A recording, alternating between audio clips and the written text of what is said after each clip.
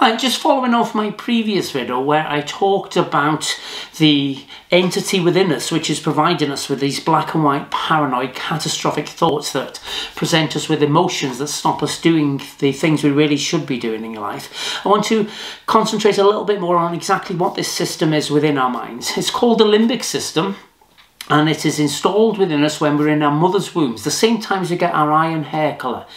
We are installed with a system which is innately there to protect us and to perpetuate the next generation of the human race.